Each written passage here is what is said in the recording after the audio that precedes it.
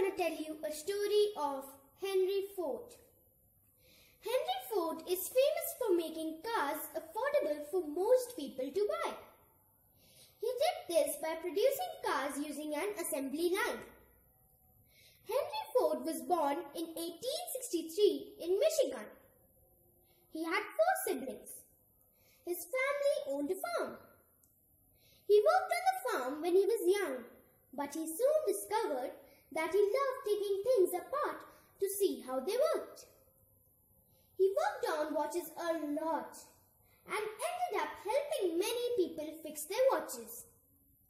In 1879, when he was 16 years old, he moved to Detroit to start working with machines.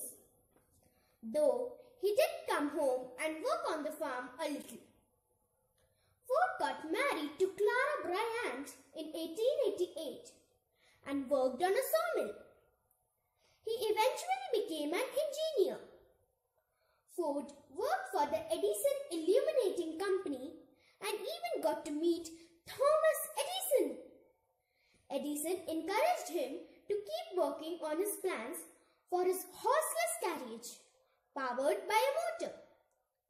Ford's gasoline-powered horseless carriage was called the quadricycle. He sold the quadricycle and started his own company to continue his work making vehicles. He did not stay with the first company for very many years, but eventually started the Ford Motor Company. He spent many years developing cars which were made only a few at a time. Ford was not the first person to create a car, but he was the one who began to make them accessible to a lot of people in United States. His Model T car, released in 1908, was easy to drive and to repair, which made many people want one.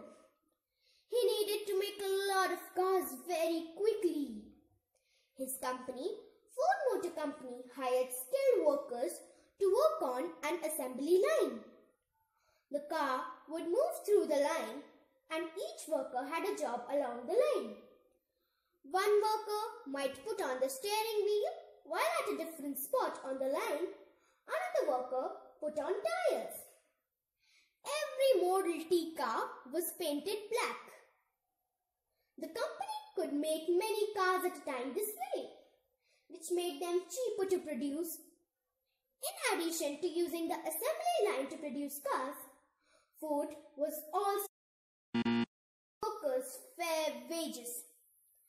Henry Ford died in 1947, but his company is still around and making cars today.